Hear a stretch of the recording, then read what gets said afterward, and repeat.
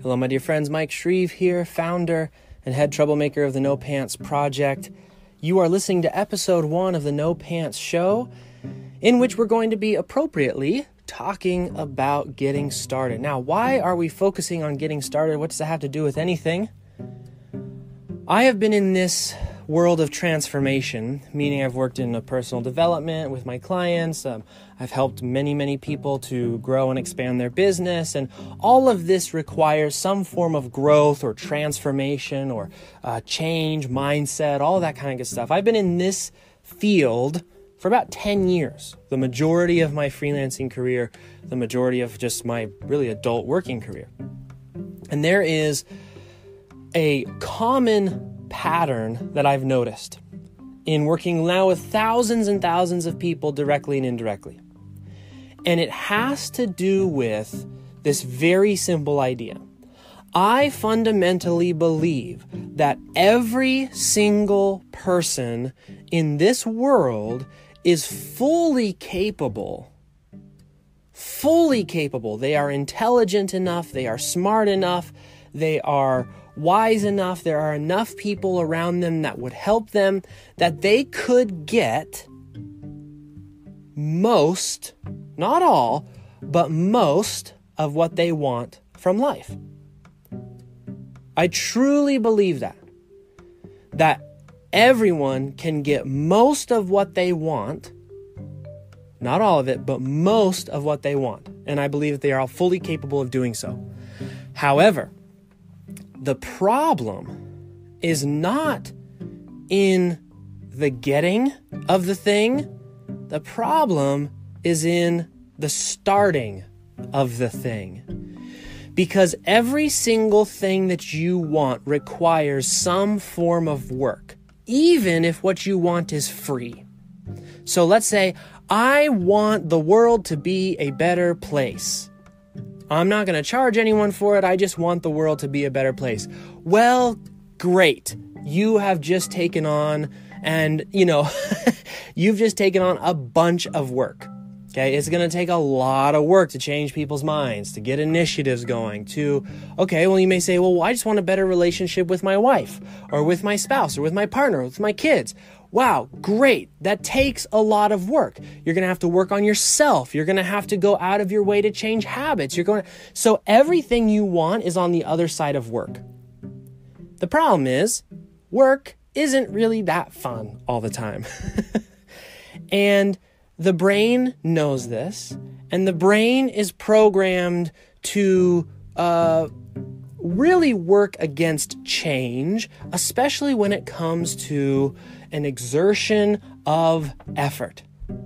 And so what happens, and Steven Pressfield, who wrote a book called The War of Art, illustrates this beautifully. I think it should be required reading of every human being to read Steven Pressfield's book. He calls it resistance, but what happens is we begin to work against ourselves to get started on doing the work. Remembering that on the other side of work is what we want. So in other words, getting started is the crucial moment. It is the critical point. It is the time, it is the make it or break it moment in our ability to begin to achieve the things that we want to achieve. And in today's episode, we're going to be talking about 4 aspects of getting started that we need to be fully aware of, that we need to take into consideration, and that we need to have strategies for, so that getting started becomes less a struggle against resistance, as Steven Pressfield calls it, and more a natural habit that occurs the second we decide we want something. Because one of the things that I've seen ruin more people than, I mean, if you really just think about how many people it it negatively affects, it can be staggering and disturbing. But what I see more often than not is that somebody feels that call. It's that thing in their stomach. It's that thing in their gut. It's that, this is what I want to do. This is the way I want to go.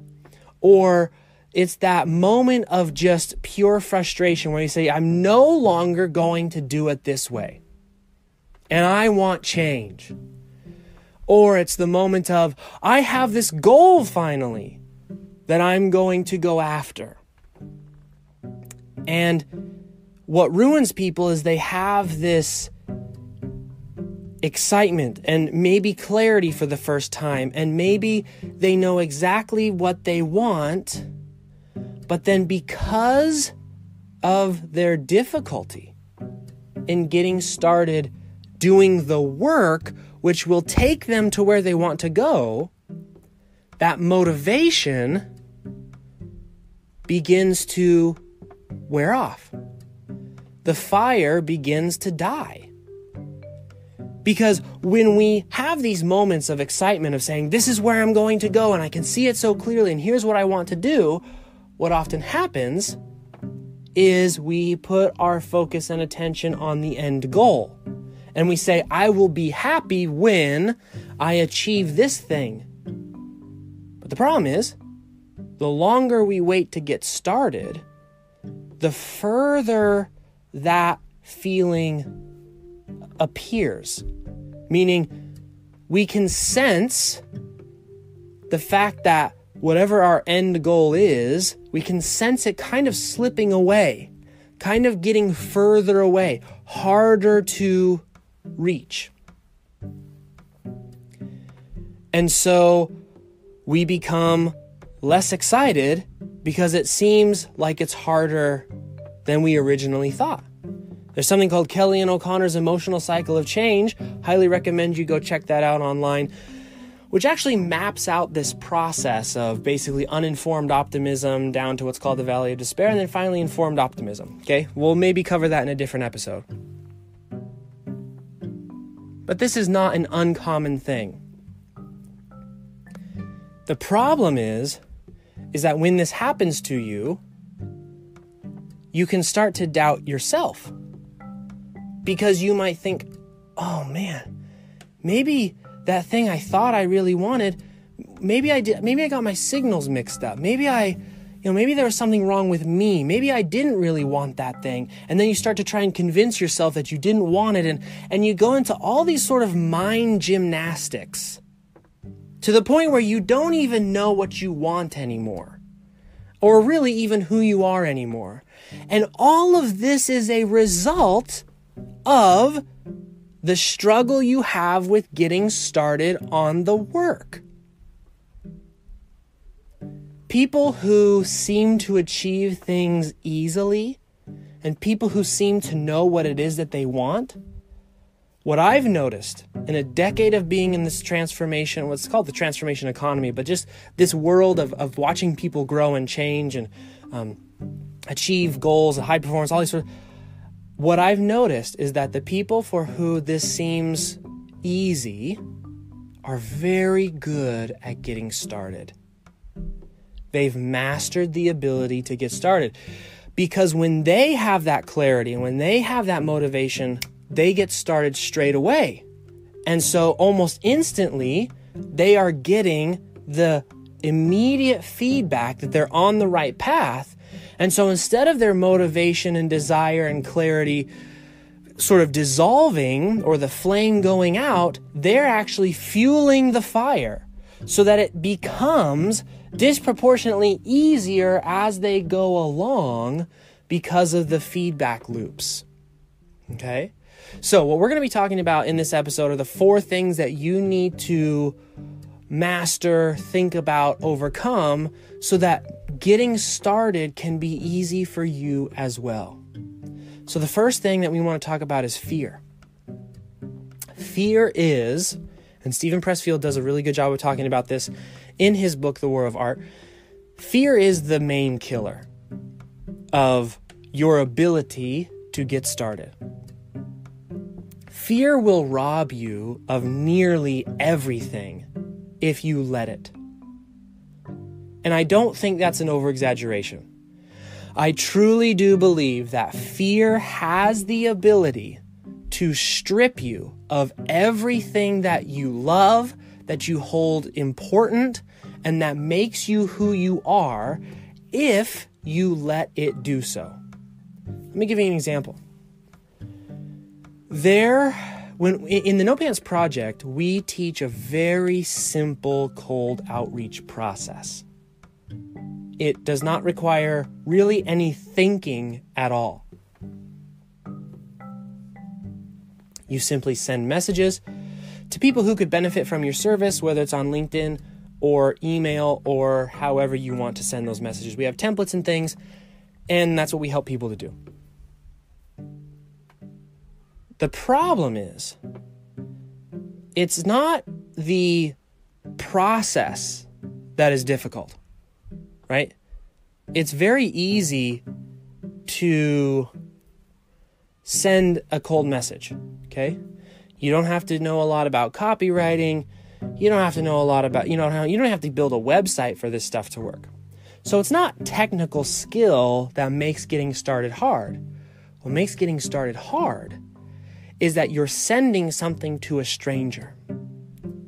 And in your mind, your fear, the resistance is, oh, what are they going to think of me? What if they don't like me? What if they don't like that I sent them a message? What if, and you go through this long list of fear-based ideas, compiling them and sort of creating a mountain of fear that you have to overcome to the point where it becomes very, very difficult to send that email, to send that LinkedIn message, to send that whatever it is that you are trying to do to get a client. And I see this all the time in people who try to take this approach.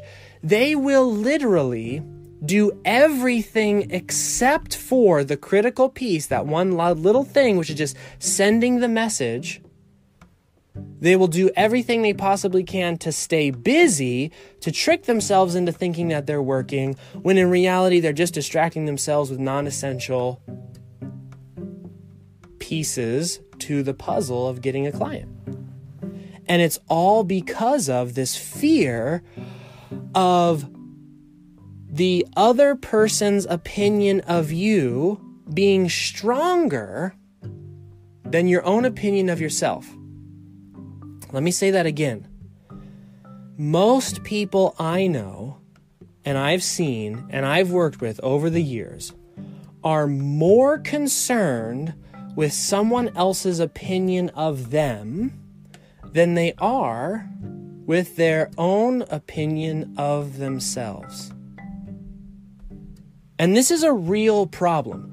I would say 9/10 of fear-based thinking in the world of creativity and service-based and business and all the stuff that we talk about here, that's where it stems from. It stems from a deep concern of other people's opinions. And that concern being stronger than the opinion you have of yourself. Which is to say, people will put themselves in bad situations. They will even act against their core beliefs to avoid the fear they feel of other people's opinions. Now, let me give you an example of someone's core belief. Let's say that at a fundamental, deep level, you truly believe in public education.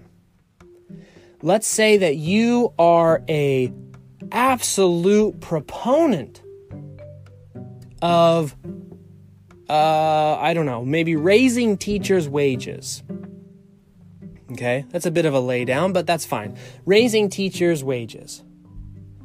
I have seen many people keep their mouth closed in conversations where they might be talking about public education and how much a teacher should get paid or shouldn't get paid and what and all these different things. They keep their mouth closed and maybe even nod their head in agreement to something that they find to be not in line with their actual core beliefs. The same could be true of, let's say, for example, back to the original example that I was talking about, just sending cold emails. Maybe somebody has a core belief. They truly believe in their heart of hearts that dreams can come true, that they can start their own business, and that is their core belief. And yet they refuse to do the work because they're afraid of, and so they are literally contradicting their own core belief because of fear. See it happen. It's one of the things that makes human beings a walking contradiction, is that we can have beliefs, but fear can make us contradict those beliefs. So how do we overcome this? Because this is a huge issue. The first thing that I highly recommend is to stop putting importance on other people's opinions. And you may say, well, that's easier said than done. Actually, it's super easy. Here's what you do. Stop consuming so many opinions. It's amazing to me how much time people will spend consuming the opinions of others and how little time they will spend journaling and trying to figure out what's going on in their own head. What do they believe? What do they think? What do they view as important? And instead, they're on Facebook scrolling, on Instagram scrolling, on YouTube reading comments, watching videos. They'll spend hours a day doing that. And little to no time at all looking at their own self in introspective work. So the first thing is you have to tip the balance in your favor of whose opinions you care about. The first thing, of course, would be to take a good look at how much time you spend consuming other people's opinions online and comparing that, or on TV, or the news, or etc., and comparing that to how much time you spend on your own opinions, on your own ideas. If you don't right now spend at least 30 minutes a day journaling, it's no wonder that you feel lost, that you feel confused, that you feel a deep fear of other people's opinions. It's not, nothing's wrong with you in that, something is broken in your brain. It's just you haven't spent the time to even know what you want. So the exercise is simple here. To overcome the fear of other people's opinions, reduce how much of those opinions you consume and start increasing the time you spend thinking about your own stuff. So that's number one. Number two, to overcome this fear, meditation. One of the themes of the No Pants Show that you will find over the next many, many episodes to come is that if you want to be happy in today's instant information, unbelievable distractions, notifications going off every 5 seconds, everybody's opinion being shoved down your throat through social media and internet and the 24-hour news cycle. If you want to be happy in today's world, it starts with meditation. With taking 10, 15 minutes a day and letting your mind have a break from assigning emotional value to every piece of information that comes into its head or into your mind. So one of the beautiful things about meditation is that it helps to strengthen your ability to not make a big deal out of every single thought that comes into your head.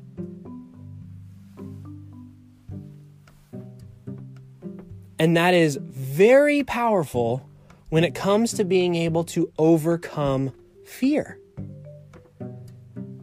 Because here's the truth, my friends. Fear is not going away. I am terrified to create this podcast episode. The difference is that I've had enough practice getting started. I've been doing meditation for long enough to know that all I have to do is not assign meaning to the thought of fear that comes into my brain. And meditation will help you to do that. Highly recommend an app called Headspace. I believe it's like $12 or $13 a month, worth every single penny. I like it because it is guided meditations, which is to say, there is somebody there to teach you the skills of meditating. So a lot of people, when they start meditating, they just go stare at a blank wall and they're like, what is this supposed to be doing? This doesn't really seem like it's doing anything. Headspace, there's a free trial, and if you don't want to use Headspace, there's lots of really good stuff, like videos on YouTube. Only problem is, when you go to YouTube, now you're on YouTube, and YouTube has been specifically and strategically designed to distract you and keep you on YouTube for as long as possible, so keep that in mind as well. But there are lots of good videos that do guided meditations on YouTube as well. But what the beautiful thing about a guided meditation is that it teaches you the specific skills. And what I like about Headspace is that if you're feeling anxiety or self-worth, or it has all different, there's even one for like sleep and anger and all these different meditations. And they do like 10, 15, and 30-minute clips. So you can find a good practice length for you that works well. So there are certain times in my life where to do a 15-minute meditation takes every ounce of energy that I have. And then there are certain times in my life where 30-minute meditation isn't long enough. And that's what I like about that. Okay? So first thing, of course, is reduce. So back to fear here. What we want to do is we want to reduce the amount of other people's opinions that we're consuming and increase our own consumption, or at least thought process or exploration or whatever you want to talk about or call it, your own process of finding your opinions, so that you put more importance on how you view yourself than what other people's opinions of you may be. Second is meditation to disconnect yourself from the feelings and thoughts of fear. And then the last thing that I highly recommend you spend some time meditating on and journaling on is a very simple practice. It's a very, very simple practice, and it goes like this. Again, you can do this in your head or do it in a journal, whatever you want. It's very simple. It goes like this. Ask yourself, what will I lose if I let fear win right now? And this is a question that I encourage you to turn into a habit.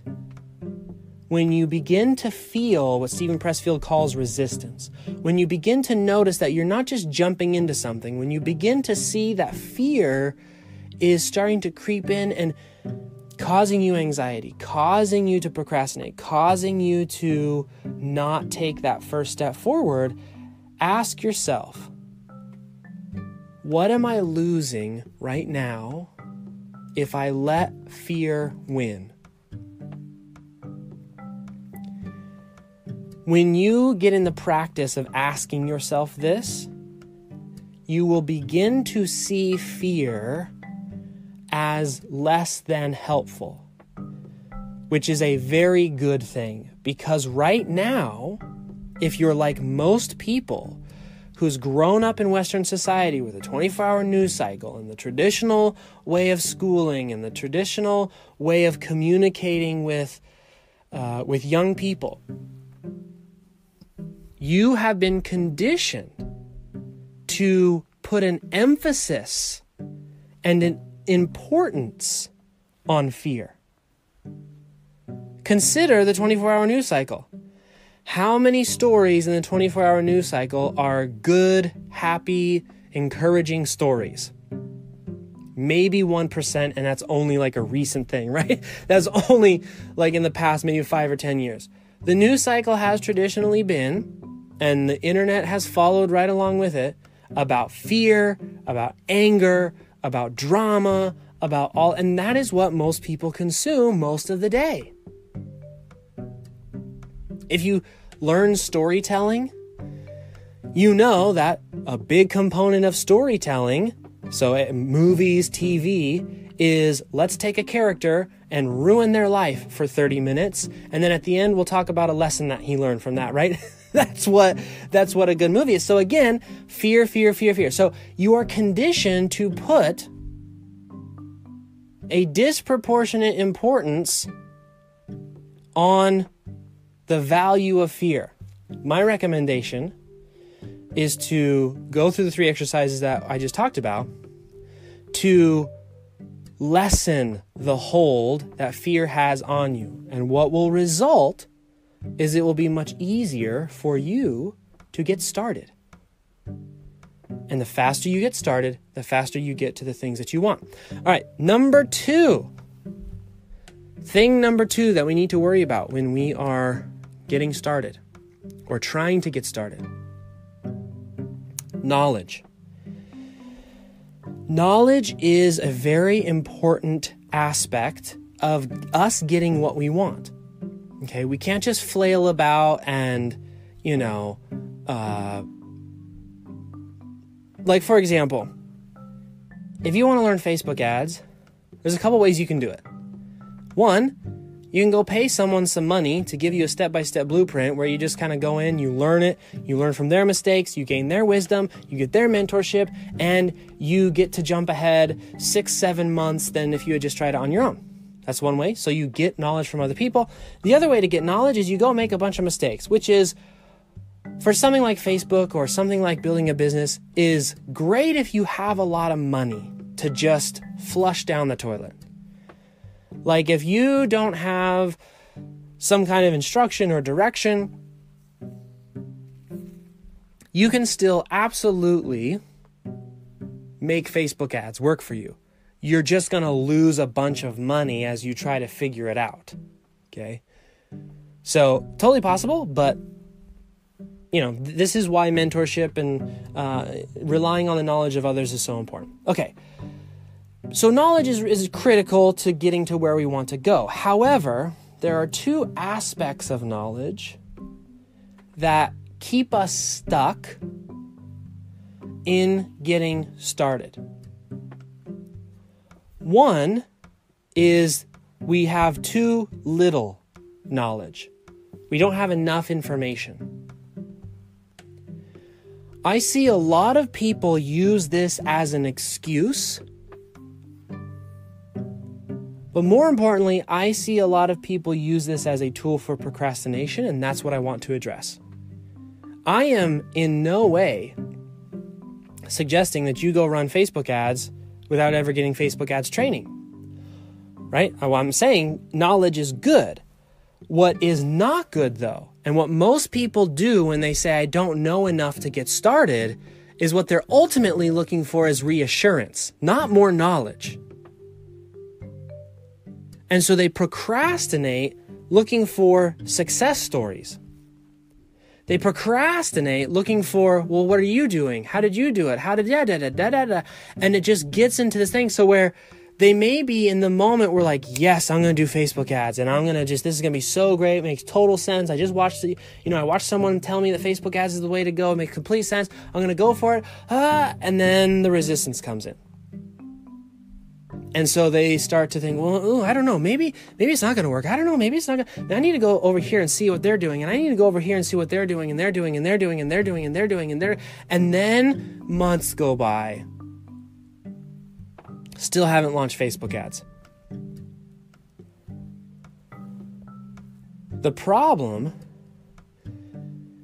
is not the fact that you need to jump into stuff before you have the right knowledge. Like I'm actually against that. I know a lot of people in the entrepreneur space are just like, go in there and make big mistakes. Well, what if you got kids, right? What if you have kids? You can't just go and like ruin your life and expect your kids to come along with you. Well, sorry, dad just spent all of his money on Facebook learning how to do Facebook ads. So I'm kind of against that idea of just jump in with, but when you do feel that you don't have enough knowledge, you need to go get more knowledge, not just procrastinate by looking at success stories or trying to figure out, how can I reassure myself that this is going to work? Because essentially what you're asking for is, how can a wizard swoop down from the sky and predict the future for me? So when you feel you don't have enough knowledge, the key is to go get more knowledge. Not to procrastinate with reassurances. Big difference. Because remember, and you may be saying, but Mike, it'll make me feel good. Yeah, you'll feel reassured for a moment. But what's actually going to happen is that flame of motivation, it's going to die. And so you can, and I'm speaking from personal experience here, there's a creative endeavor that I've been meaning to do for years, but I got stuck in I need more reassurance. I need to know it's going to work. I need to know that my time's not going to be wasted. I need to da-da-da-da-da. And years later, I still haven't done anything because the flame has essentially died. And you get into this habit and this pattern of, I can only take action if I feel completely reassured. Well, I'm here to tell you, you're never going to feel that way. Just like the fact that fear will never go away, you're never going to fully feel, like if you're trying to build a business, you're never going to fully feel like 110%, this is the thing. You're just too much of a human for that to ever happen. You'll always have some doubt, right? Otherwise, you're probably delusional. Like, if doubt is a good thing. Doubt is a sign that you are a thinking person. But letting doubt control you to procrastinate means that you need to do some internal work. Okay? So too little knowledge is a problem. Here's the bigger problem, though. Too much knowledge. Too much knowledge. Because when you know too much, you get shiny object syndrome. Like, everything seems like a good idea. Or worse, you get shiny object syndrome because you can argue the merits between two ideas in your own brain, basically listing the pros and cons for one and the pros and cons for other, and realizing that they both have cons, and therefore you don't actually act on any of them because you are waiting for the thing that doesn't exist, which is a method or a strategy or a tactic or something that's only pros. That's only good things and has nothing wrong with it. So the problem with too much knowledge is that you can see the holes in all the different ideas, and you start to believe that there must be something out there which is perfect. And so now you begin to procrastinate. Or worse, when you have a lot of knowledge, you overcomplicate things. When you overcomplicate things, you lose your ability to work. Because all of a sudden, something as simple as sending a message to someone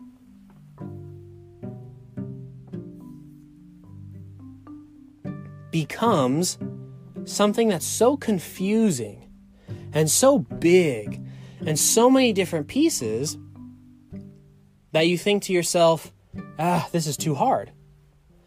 I see that probably more than any other issue with knowledge is people taking something very simple and overcomplicating it unnecessarily. And then by overcomplicating it, literally making it impossible for themselves to succeed.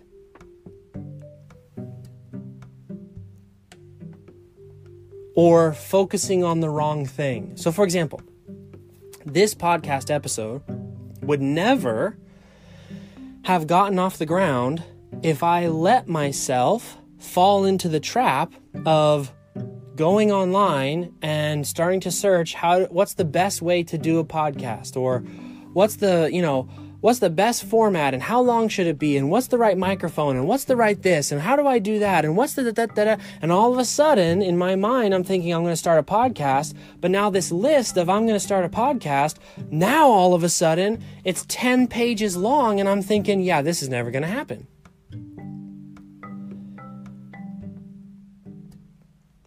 Remember, I'm not talking about in this episode mastery or what to do a year after you get started.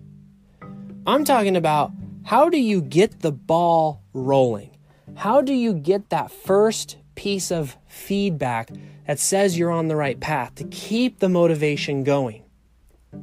How do you avoid procrastinating the thing you know you should do, which is to do the work in which on the other side of that work is what you want? This podcast episode doesn't have an introduction. It's not hosted on anything fancy, just anchor.fm. I'm literally just doing this on my phone in the closet of my house. I don't really have a particular format other than I'm trying to help you as best as I can with whatever content and information I can provide, etc., and etc., and etc. Now you compare that, you go online and search, YouTube videos of how to podcast, you're going to see 45-minute videos where they talk about 7 different microphones, 9 different whatever plug into your computer before it goes into your computer, how to audio upload, da. Is this episode the best episode of the podcast I'm ever going to make? No. But I need to get started. I need to get going. Because I need the feedback of my own self to say, okay, that wasn't too hard. Maybe next time let's try a different microphone. All right, well, that was okay. I got now next time let's host it on this. And next time But it's not going to happen for you until you get that moment of, let's just take all this complexity, wipe it off our table, and focus in on what's the simplest version of this thing that I can do right now. Not tomorrow. Not tomorrow. What's the simplest version of this thing that I can do right now? When I woke up this morning, I had not planned on creating this podcast episode. And then this is literally what happened. I started to look at some podcast videos and I was like, screw it, I just need to get something out and go now. And because of that, tomorrow I'll do another one and another one after that and another one after that. And eventually over time, I'll have built up to a point where, I can have all the fancy toys and the fancy gizmos and fly people in from over all over the country, and we sit, maybe it'll be a video podcast and a podcast and, but not until we do this first. That's the big difference. Okay, so fear number 1, knowledge number 2. Number 3, of course, is resources. This is very, very simple, my friends. If you don't have the money, don't spend it. Look for alternative ways to get the thing done that you want to get done. Don't spend time whining and crying about how you didn't have any money to get your business started. Guess how much money I had when I started my business? Less than none. I was sleeping in a tent in Forest Park. That's how I started my freelancing business. Public library and the access to their free computers, that's it. So it's not about what resources you have, it's about your resourcefulness.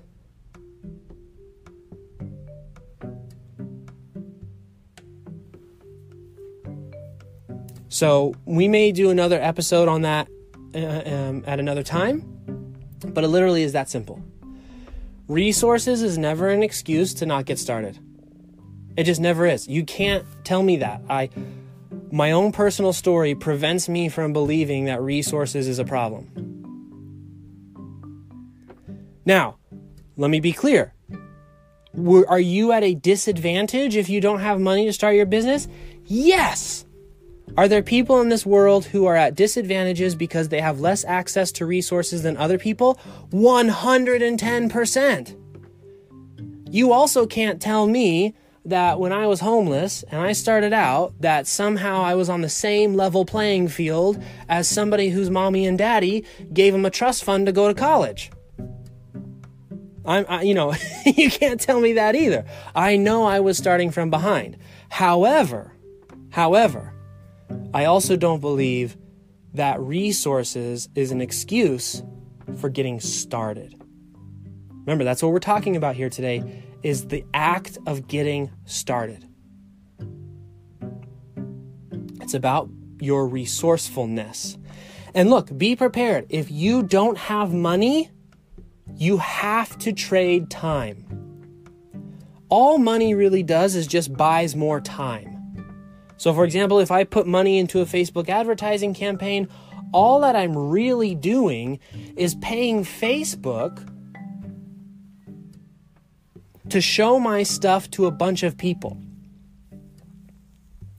instead of me manually going out in front of those same people.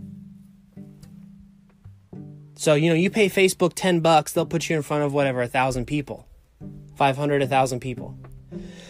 You could also get in front of 500 or 1,000 people with some cold emails or cold LinkedIn messages.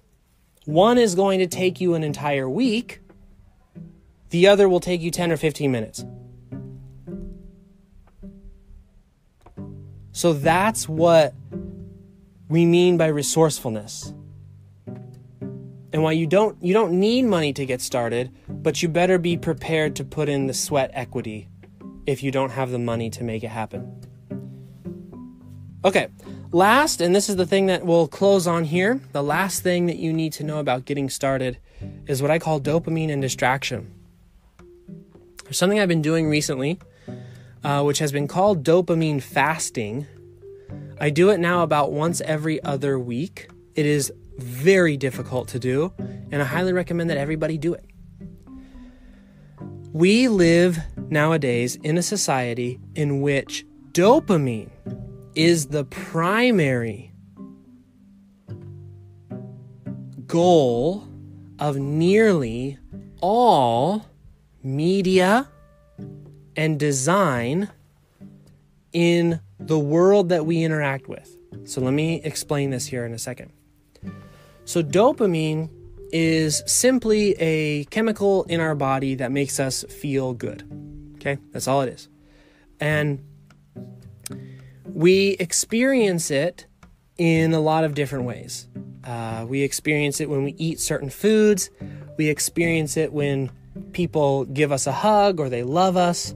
And we experience it in certain physical pleasures and all sorts of different ways that we interact with the world. And this dopamine is there for us to, if you want to get sort of a Richard Dawkins here, the reason dopamine exists is so that we can pass our genes along and survive. So it's at a very base level in our programming, which is to say, you can't willpower yourself out of the dopamine cycle and its effects on your body. So it's useless to try and be like, well, I'm going to consume all this dopamine and then I'm going to be disciplined about it. No, you aren't. This is some deep sort of like lizard brain type stuff. Okay? Now, the problem with this is that very smart people know this fact about our biology. And they hire other smart people who know how to manipulate dopamine and create dopamine and to cause the reaction and the trigger and the experience of the euphoria that we feel from dopamine dumps in our bodies. And these experts, these people who are very good at this, have now infiltrated every single part of our society. The food you eat is designed to maximize the euphoria that you feel from the dopamine response process, which is why it's very difficult to lose weight, which is why obesity is a national epidemic. It's not because people are bad or lazy or dumb or, these silly people who don't fully understand issues and they just always want to just put blame on people. It's because there are very smart people who understand the science behind keeping us satiated, and they build that into food. Your phone is a dopamine freak zone. The notifications, the shape of the apps on your phone, when they jiggle when you try to delete one, all of those are specifically designed with deep scientific principles to keep you addicted to that device. Instagram, Facebook, YouTube, the way the sites are designed, the recommendations, the scrolling features, the user interface, all of that. Again, very smart people have created these things on purpose to keep the dopamine flowing into your brain. Now, wow, great, Mike. That's awesome. It sounds like people want us to feel good. Oh no, my dear friends. This isn't about you feeling good. These people are not paid a significant amount of money so that you can feel good. They are paid that money because dopamine is the central actor in addiction. Heroin, crack cocaine, alcohol, drugs, pornography, all of these things are reliant on dopamine response. And more research is suggesting that social media use, iPhone usage, etc., is as addictive as some of these harder drugs. What that means, my dear friends, and some of you have seen the reports of research recently on internet addiction. Just the fact that you're on the internet. And you constantly need to be checking your email. And you constantly need to be checking your social media. And you constantly need to be checking and checking and checking. What that means is that if you do not actively work against the designs that you interact with, getting started can be impossible.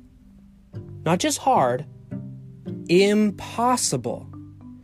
In the same way that an actual drug addict who is in a situation where they are constantly surrounded by temptation, triggers, ready supply of various types of drugs in which they are addicted to, etc., why it can actually be impossible for them to get clean.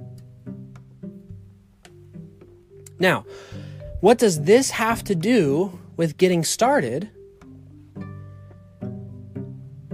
If you want to help an addict, and we have a few in my family between my wife and I, you can't just ignore the biology and physiology that's going on. It is such a poisonous thought to say to someone who is addicted to something, just get over it. It's horrible. It is a complete misunderstanding of what's going on. This is a physiological reaction in the brain. So, when you hear the nonsense of some schmooroo online saying, well, you just need to get more willpower. Why don't you just stop being such a wuss and buckle up and what? It is a complete misunderstanding of what's actually happening in today's society. in the world of social media, in the world of YouTube and Facebook and Instagram and how they've specifically designed all of their things. So if you're struggling to get started, what you may need is rehab. Now, I don't know that necessarily you need to go to an actual rehab, but let's think about the rehab process for a traditional addict. What do? They remove themselves entirely from the situation they were in. Why? Because there's a series of triggers that trigger habits, access to the addiction of choice, alcohol, pornography, whatever it might be, drugs, whatever that might be. The addiction of choice being so readily available is a huge part of the problem. So they remove them from that specific scenario and they put them in a new environment. Often, that environment is void of much of the things that stimulate dopamine.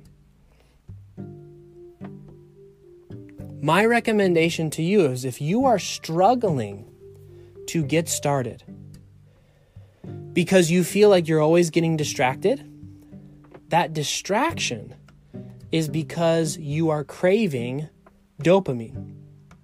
Therefore, I recommend doing something which is called a dopamine fast, which is for an entire day, you abstain completely from all of your major dopamine triggers. So, if that means you spend a lot of time on Facebook, don't do Facebook for an entire day. If you spend a lot of time eating junk food, don't eat junk food for an entire day. If you spend a lot of time texting or whatever it is that you can link back to, oh, this is probably a source of dopamine, you spend an entire day fasting from all of it all at once. And I'm going to tell you, it is very hard to do. You also need a pen and paper to be able to replace, because one of the things you're going to notice is, holy cow, I've got a lot more free time on my hands. But you take a pen and paper and you write down all of the thoughts and the feelings and the experiences that you're having as you begin to slip into withdrawals. This can be a very enlightening experience. And so I try to do it a couple times a month, and I'm working on expanding beyond a 24-hour cycle. So I have a goal here in the next year of 2019 to be able to take an entire 7 days off in a huge dopamine cleanse. And I'm both looking forward to it and really nervous. That would mean no social media, which is my big one, is like social media and the internet, because I make my living online. And so I'm constantly in this environment of distraction and dopamine, which is readily available. One click to YouTube, dopamine, right? And so eventually I'm going to get to a point where I can do a full week completely disconnected. Some of you know that in the past year, I kicked my soda habit, my caffeine addiction. My goal is to become free of dopamine, this sort of addiction, through the internet and food and these other things that I have developed over the years. And I want this so that I can live a life where when I have an idea, I act on it. I'm not distracted. I'm not procrastinating. I'm not jumping from one thing to the next. I'm not constantly seeking that dopamine high, because guess where dopamine isn't? It isn't in work. And what did we start this podcast episode off with?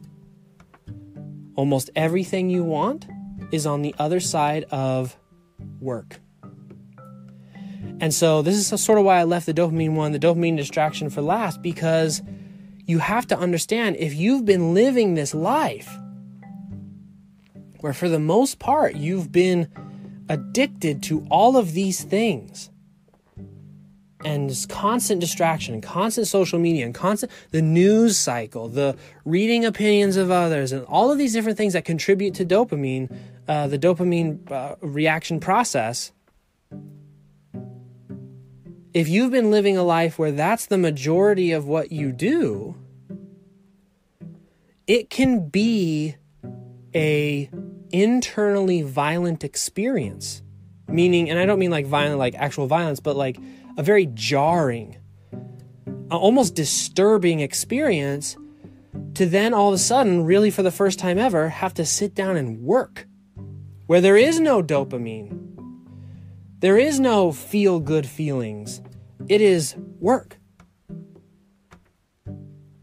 And I think I see more people trying to make the transition to owning their own business struggle with that simple fact. That it isn't all feel-good, instant gratification, just a constant cranking of dopamine into their minds. And the bad thing, and what I'm so passionate about telling you guys this, is because what happens is their reaction to them being distracted is that they start saying, I'm no good. Oh, maybe I'm just not disciplined. Maybe I don't have what it takes to start a business. I keep ending up on YouTube. What's wrong with me? Why am I such a bad person? And that is a complete misunderstanding of the situation. Because what's actually happening is that they are addicted. And so the dopamine fast is a very good first step that I've experienced to sort of juxtapose the life of being a dopamine addict and the life of having it under control. Because for one day, you get to experience what that feels like. And if you keep doing that, you kind of start to tease yourself in a good way of like, you know what, I actually really like those days where I do a dopamine fast. I feel good about myself. I get way more done and I enjoy doing it. And, you know, at the end of the day, I'm not mad at myself that I wasted 4 hours. I'm not staying up till 5 o'clock in the morning watching YouTube videos. That feels pretty good. I feel pretty awesome about myself. So give it a shot. Give it a try. It's probably, at least in the 2018, has been one of my biggest takeaways of, wow, I really need to work on dopamine and where I'm getting that from. Because there are good places to get it from. Don't get me wrong. I'm not saying don't ever eat any food and don't ever have physical intimacy with anyone and don't ever get on social media and don't ever have friends. Like hanging out with friends and playing a board game and laughing your brains out, that's a huge source of dopamine. It's also way more constructive than sitting on Instagram and scrolling for 5 hours, making yourself feel bad. So for me, it's about dopamine management. And that being an important piece of being able to get started. Because if you go read Steven Pressfield's book, The War of Art, where he talks about resistance, you can see what a danger it would be when you're feeling that resistance to get started and you have at your availability and fingertips ways to make yourself feel good and to distract yourself from getting the work done. All right, my good friends, that is it for our first episode, Getting Started. I do hope that it was helpful. And like the theme of this episode, this was probably not perfect. Probably people won't like it. There may be parts of this where people will be offended or angry or say I'm wrong. There may be people who say the sound isn't great.